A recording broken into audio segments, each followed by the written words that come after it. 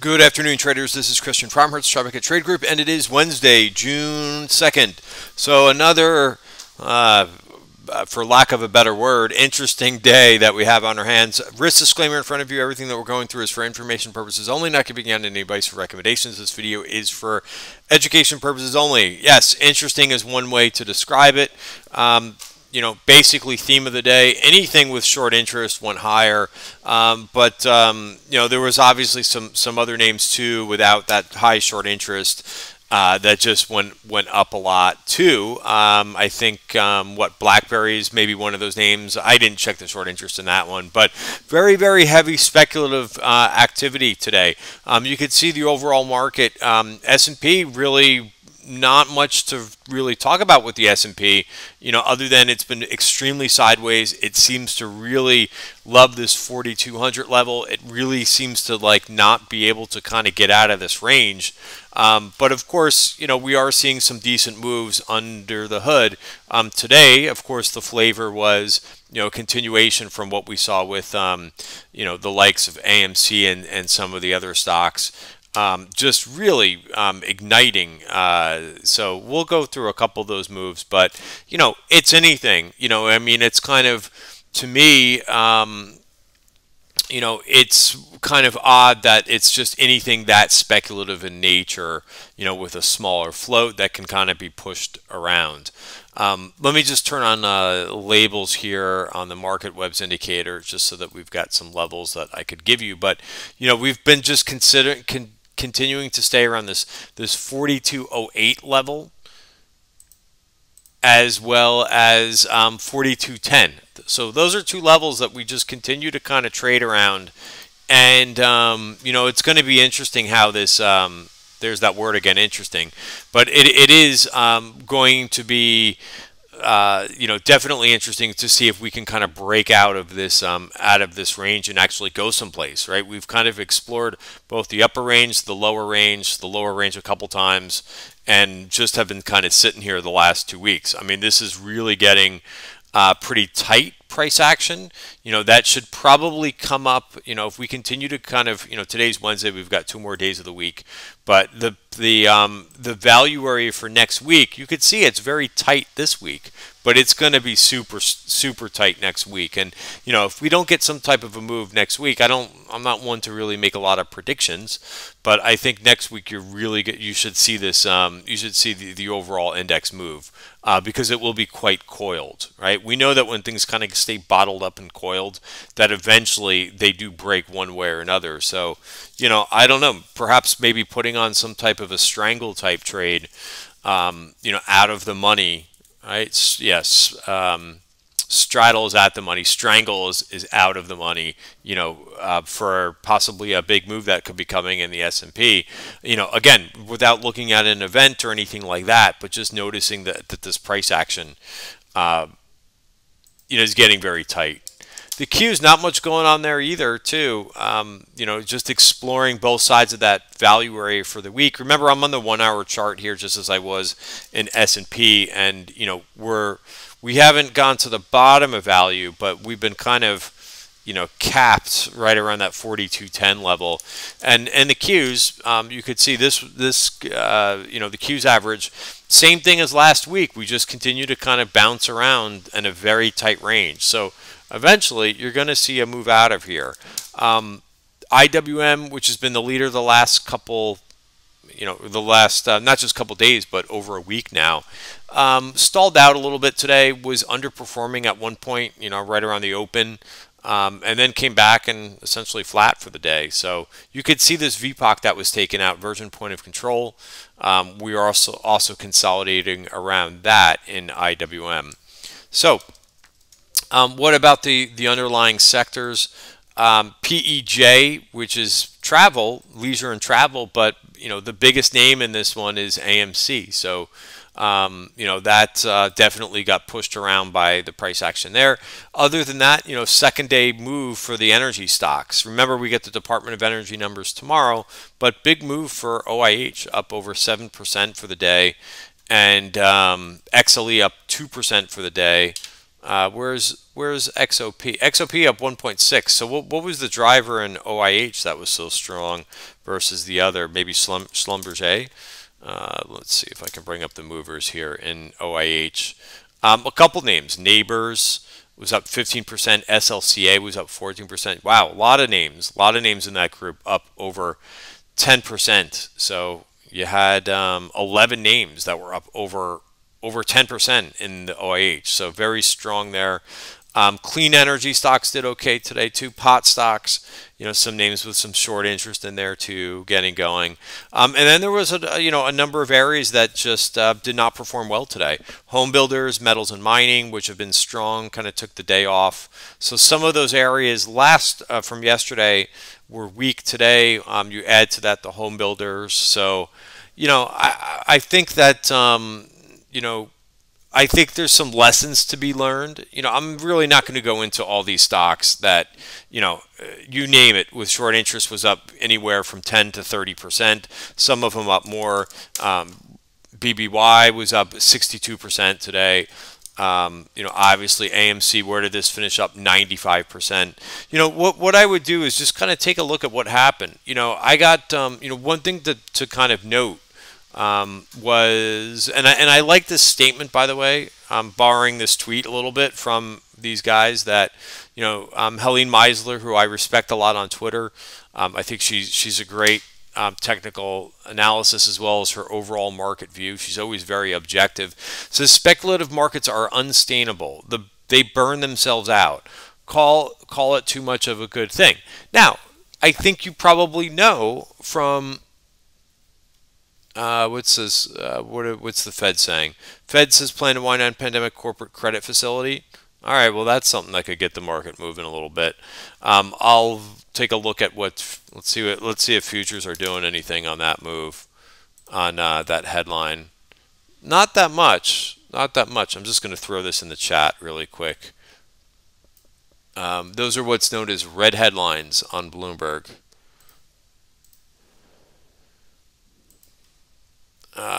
So let me just throw this out here. Fed plans to wind down pandemic corporate credit facility, as they should at this point, right? So let me get back to just the commentary. But again, I try to provide some value in these end of day videos that I do. But you could basically look, right? I mean, there's a lot of people who, I heard a lot of people did not do well, right, in the month of, February was troubling for some people. And, I think if you look at how this GameStop ended, right, it peaked out at 483. It's still at 282. But, this caused a decent hiccup for the overall market, right? Is it going to cause another hiccup for the market with this, kind of speculation running wild? I mean, it could. I think what we saw as a result from that is bond yields went up a little bit. So, I would say the moral to that, and I'm not telling anybody,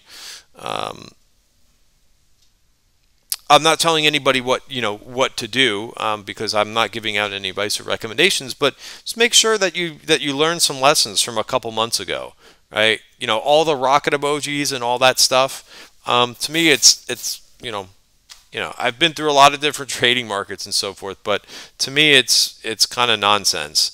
So I would say if you had a great day with all this stuff, I would say make sure you're locking in profits and learning from this chart from what you saw a couple months ago, because some of these things went down just as fast as they went up. Now, it's very difficult to play both sides of this. I still have a tough time with some of these things that people refer to as lottos, but I don't understand where people are coming up with are using that term. When I see option prices that are 400 or 500% implied volatility, some of them 800% implied volatility, I don't understand where people are getting lottos from. A lotto is, let me define a lotto for you really quick. It's when you go to to the convenience store, your 7-Eleven, depending on where you're living, and you literally buy something for $2, right? So it's kind of the same thing. The term lotto is you're taking a very small bet. You don't care about it, right? So that could be like $100, right, in trading. I saw people like talk about, hey, I purchased, a couple contracts of lottos. If you're spending $400 a contract or $300 or $400 a contract, that's not a lotto, right? That's a trade. Now, again, everybody has different thresholds that they can, that they could put down, a particular bet, but that's not a lotto trade, because I looked, this stuff is not playing these short squeezes is not really my thing per se. But if things are, if 20 names are going to go nuts, I'm going to look for some opportunities. But I just found it very difficult to find names that, even if you get into something for 50 cents, you really had to be kind of holding into today and, having some positions in some of these things. But, I just find it, I think, a lot more difficult than what you see Twitter, talking about. In terms of like, hey, I made $10,000 on this. I don't think people really turned $100 into $10,000. Maybe they turned, you really had to kind of say, hey, I'm going to take a shot at this. We also talked about this in yesterday's webinar, right? I associated, which I'm not going to go into this example now, but it's I did give an analogy of playing craps, right? In my opinion, how I've done well with short squeezes and so forth is just continuously rolling your options, right? Putting some skin in the game, taking profits, taking some money off, and then putting back a portion of your position, kind of like chips, like on a craps table, right? You have to continuously have some chips out there on the table, and eventually you know that you're going to kind of crap out, but you can as the person who's rolling the dice, as they continue to hit their number, right? What normally happens in craps, and good craps players, what they do is they take those profits off the table, right? They leave the original chip on the table, but they continuously take their money off the table. So that's kind of what you have going on with short squeezes. But yeah, if I could try to add some value with what we're seeing right now in this environment, and if you're a big part of it, making money in this stuff, I would say congratulations to you, but make sure that you're learning something, because I saw just too many people that were in pain from what transpired after all these things, and I don't know exactly 100%. Every case is a little bit different, but I saw a lot of people lose money in February and March, and I think part of that was trading discipline, and not really having a trading plan, right? Just thinking that things are going to basically go to the moon, and then when they didn't, or they weren't there's the other thing that this situation kind of creates is a ton of FOMO, and I don't think that that's a great way to trade. So that's my that's my summary for the day. I'll show you what I traded, but I spent the better part of today kind of joking around with this stuff, because I things like I was trading Nokia, right? And I was talking, I was making fun about Nokia phones, and about because I don't know what else you're really supposed to do with this stuff. Stuff just going up for no reason whatsoever other than short interest, right?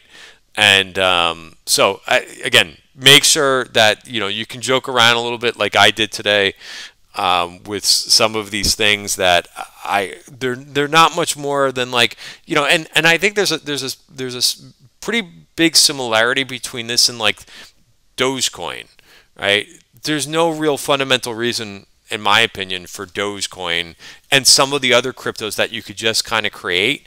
And it's kind of like the same thing with many of the stocks that were moving up today, for huge squeezes. Here's some of what I did today. I tried. It's always a little bit tricky establishing a position right around the open. So what I've kind of changed, just another thing that I do around the open, considering these while the overall indices are trading in a range, I don't really get myself, overexposed on the open because we see a lot of fake outs, right? So I saw something nice on the open for PayPal, but it's just very difficult. And you could see it kind of gave it back. So I see more or less a lot of this. Again, PayPal didn't have, if PayPal had a big short interest, maybe it would have went up today. That's just the kind of day that we're dealing with. So I took one target really quickly with this one, and then just took the balance off. It got back to cost basis. I kind of feel stupid for not just taking it off for the whole thing for $8 or traded a little bit higher than $8. Roadblocks. This is, I talked about a couple names pre-market. Roadblocks was one of them. Right around $100. This thing is continuing to kind of track above the short-term moving average here, right? So 5-period moving average. Upstart was another one that we talked about. I didn't execute this one very well here at the end of the day because there was a VPOC. There's right around the same level, on multiple time frames. You've got some resistance. So just wait for Thinkorswim to adjust here for a second. But you're going to see this VPOC actually, it should be right around this 157, 158 level. Let's see if it's not adjusting.